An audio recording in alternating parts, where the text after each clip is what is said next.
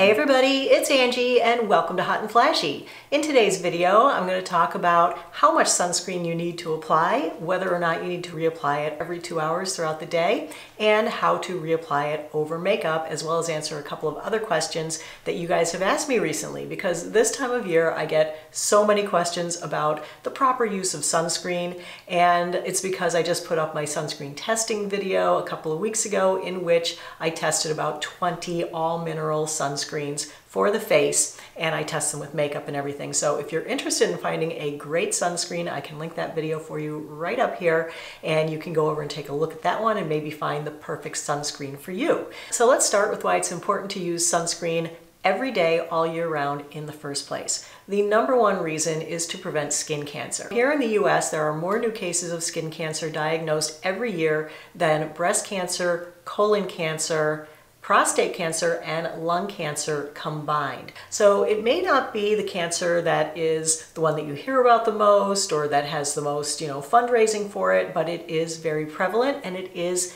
fairly preventable just by using sunscreen. I just wanted to point out a study that was done in Australia. It looked at over 1,600 people, and it basically divided them into two groups and said, okay, group A, you apply sunscreen every day.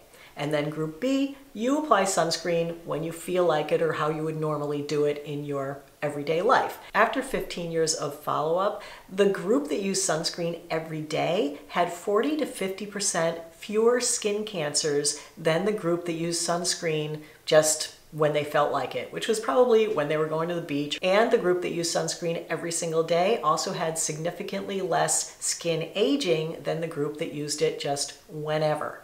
Now this was done back in the late 90s, I think, and the sunscreen that they used was not an SPF 50, it was an SPF 16. Imagine how much you can cut your chances of having skin cancer down by using sunscreen more effectively than those people in that study were able to use it. So that's the number one reason. The number two reason for me is that sunscreen is a great anti-aging tool that we have in our arsenal. UVA radiation actually causes 80 to 90% of the aging that we see on our skin. So if you're concerned about how your skin is going to age, then you definitely want to use sunscreen every single day. So there are two types of sun rays that hit our skin. There's UVB and UVA. You can think of UVB as B for burning, and you can think of UVA as A for aging. The difference is that UVA rays come right through clouds, they come through glass, and so they're hitting you all the time. Whereas UVB rays, the burning rays, you're kind of safe from them when you're indoors, and they're less intense in the morning and later in the afternoon than they are in the middle of the day. But UVA rays are pretty much the same intensity throughout the entire day and all year round. So that's why you need to wear sunscreen every day all year. All right, so the first question was, how much sunscreen do I really need to apply? And there isn't really an easy answer to this because sunscreen application is kind of based on a formula and based on the SPF number on the label. What we do know is that in general, people don't apply enough sunscreen to get the SPF number on the label. If you look on the back of a tube of sunscreen, it gives you some application instructions, but they're a little vague, It doesn't tell you exactly how much to apply. It tells you to apply liberally or to apply a generous amount, and who knows what that is, right? So what you need to know is that all around the world, sunscreen is tested to get the SPF number on the label. And in that testing, they use a certain amount of sunscreen. It's standardized across the board. So if you're not putting on the same amount that they use in the testing, then you're not getting the same SPF that's on the label. The amount of sunscreen that the FDA requires for the testing is 2 milligrams of sunscreen per square centimeter of skin. People who are much smarter than me and much better at math have done the calculations of taking a surface area of skin that it has, bumps and lumps and a nose in the middle of it, flattening it out, figuring out how many centimeters squared it is, and how much sunscreen you would use. The generally accepted amounts are between 1/4 and 1/2 teaspoon for your face and your neck. And the basic recommendation is for someone with a small face to use about a 1/4 teaspoon, and someone with a larger face to use up to a 1/2 teaspoon. And then a shot glass for your body. In my sunscreen testing video this year, I showed how much a 1/4 teaspoon of sunscreen is versus how much the average person applied. And I got a lot of pushback from people saying, that wasn't a 1/4 teaspoon of sunscreen. You need to check your measuring spoon. That looked more like a 1/4 tablespoon of sunscreen.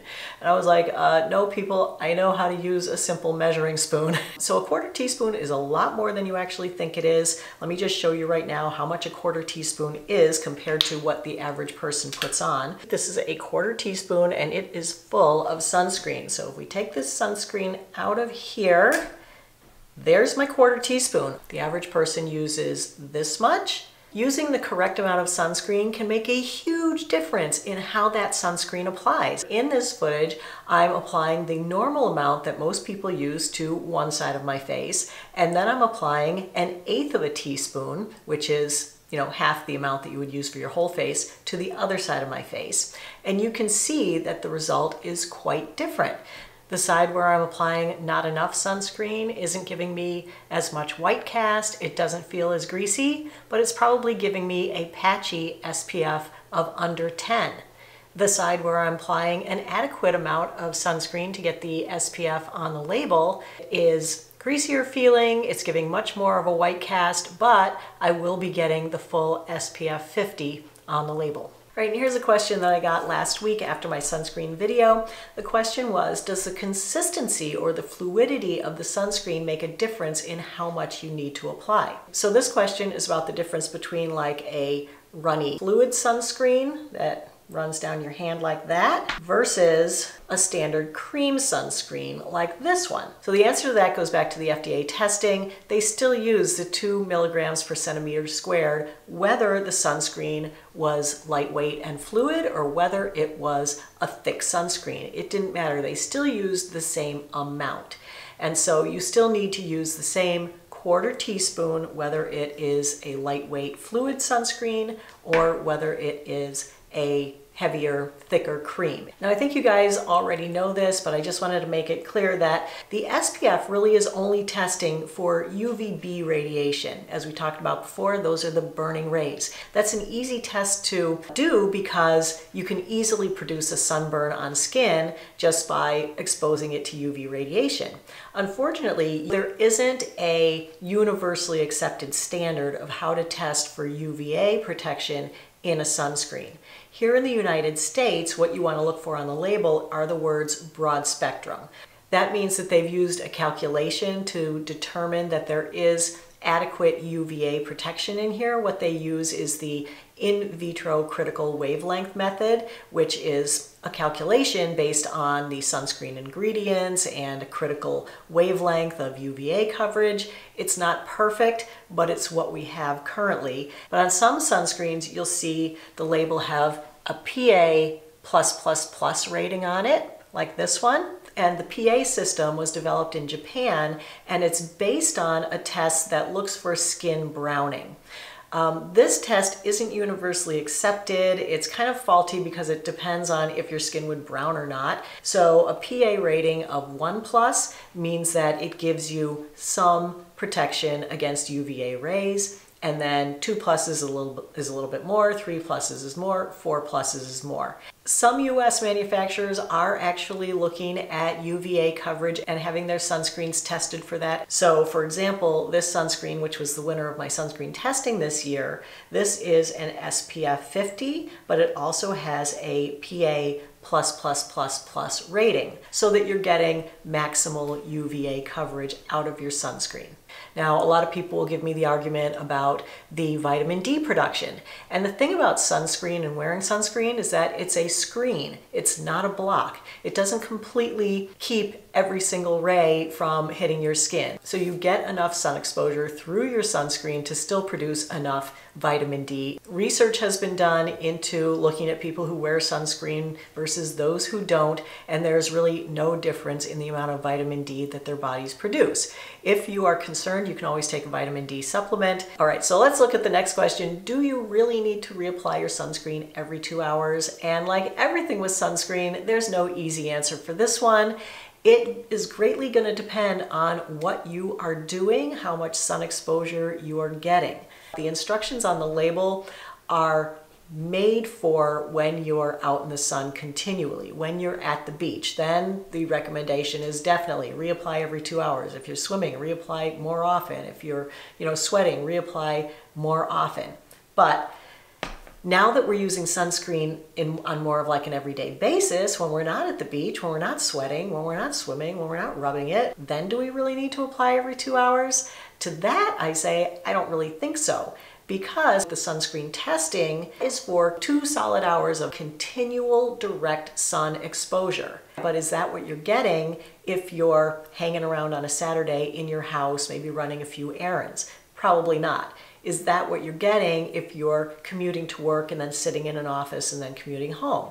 Probably not. I would say for scenarios like that, you're probably getting a cumulative total of 2 hours for the entire day. In general, sunscreen ingredients will diminish over time in their effectiveness. Some will diminish much more quickly. Some are stable much longer. There are actually very few sunscreens these days that aren't stabilized, that are completely worn off after 2 hours. So the idea that there's this door that slams shut after 2 hours and your sunscreen is completely ineffective, as though you don't have any sunscreen on your skin, is not really true. There was a study done where they applied sunscreen and then tracked it for an 8-hour workday to see how much effectiveness it lost. And at the end of an 8-hour day, it had lost 30% of its effectiveness, which means that it was still 70% effective after an 8-hour day. So probably enough for you to commute home without having to top up. But if your commute was like directly into the sun, then you might want to top up your sunscreen. If you're going directly to your kid's soccer game and there was no shady place for you to sit on the field, then you might want to consider topping up your sunscreen. I work from home and I have a lot of skylights and windows in my house, and so I do put on my full coating of SPF 50 in the morning, but I do feel like that does protect me for the entire day. But if there are times when I'm going to go outside, say to walk my dogs for 20 minutes, I'll wear a hat. So it's going to depend on your scenario during the day, it's going to depend on what you're doing, and then reapply as needed for the sun exposure that you're going to get for the rest of the day. And the last question is, how do I reapply my sunscreen over my makeup? If you don't want to run the risk of messing up your makeup at all, I always recommend the mineral powder sunscreens. I think these are a great way to go to touch up in the afternoon. It's very difficult to apply enough sunscreen powder to get the full SPF on the label, but you're looking for a touch up in the afternoon. This is assuming that your base sunscreen from earlier in the day is still about 70% effective and you're just looking to do a little touch up, in which case I definitely love these guys. This is the one from Color Science. This is their Sun Forgettable. This is an SPF 50, comes in a few different shades. This one is from Derma E. This is an SPF 30. I think this one also comes in a few shades. I love this one. I keep one of these in my handbag for touch-ups. You basically just bang it to get the sunscreen up into the brush, and then you just apply it by brushing it around your face like this. The nice thing about it is that it's a powder, so if you tend to get a little shiny in the afternoon, that this can also mattify your makeup down. There are also stick sunscreens that you can use to reapply. So there is this one from Elta MD. This is their UV stick, which is an SPF 50+. There is Supergoop Play. This is a mineral stick, which is an SPF 50. These will kind of remove your makeup and mess it up, but if you're looking for sunscreen coverage and you don't really care that much how your makeup looks, you can use one of these. There are also tinted sunscreens that can be used for your cheeks and your lips. Obviously, they're not going to go on your entire face, but this is the Color Science Color Balm SPF 50, and this one is from Kula. It's their Nude Beach Lip Balm. This is an SPF 30. You can add this as blush, and this is a really pretty blusher, and that will give you some sun protection wherever you put it. Then there's this guy. You can put it on your lips, and that will give you some nice sun protection in a color. I don't really recommend the sunscreen sprays. I guess they would be good in a pinch. I don't have one here to show you. They do contain a lot of SD alcohol. They do contain a lot of propellants. If you're going to get one, I would get the kind with a pump applicator rather than the continuous spray kind. If it is a mineral sunscreen, definitely hold your breath while you're using it because it's not good for you to inhale titanium dioxide. There's just so many things about them. Plus, the way you apply them is it will go on in a spotty spray pattern. And the way that they recommend applying those is that you spray it and then rub it. And you're not going to spray it and then rub your face because that's going to mess up your makeup. Now, if you want to put sunscreen directly on over your makeup, I would recommend either using a makeup with sunscreen in it or a sunscreen with a tint. If you prefer more of a matte look, I would get a tinted sunscreen that's matte, like the Supergoop matte sunscreen. This is an SPF 40. I haven't tested this one super thoroughly, but I did wear it a couple of days and it's got a nice tint that kind of matches my skin tone, and I like it that it is more of a matte finish. So I can just kind of pop this on my face. Because it does have a tint to it and it's matte, it will still make my skin look nice. Then the other thing that you can use is something like a makeup with an SPF 50. This is the It CC Plus cream. It has an SPF 50 that's all mineral. But you know, when you're going to apply makeup, you're going to use like this tiny amount. This isn't going to be enough to give you like the full SPF 50 that you really want. So there's really no good way to reapply your sunscreen over makeup and get the full SPF on the label. I just want to show you what this looks like since I did put some on there.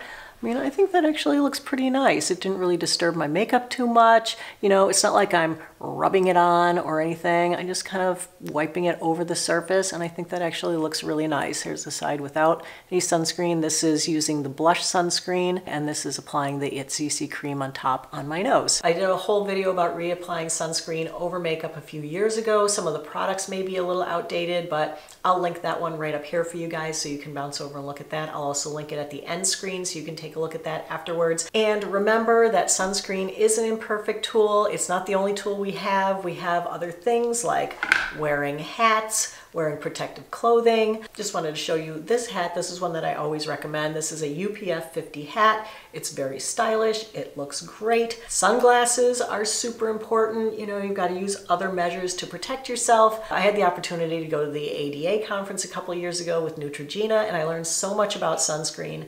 And I interviewed a dermatologist there.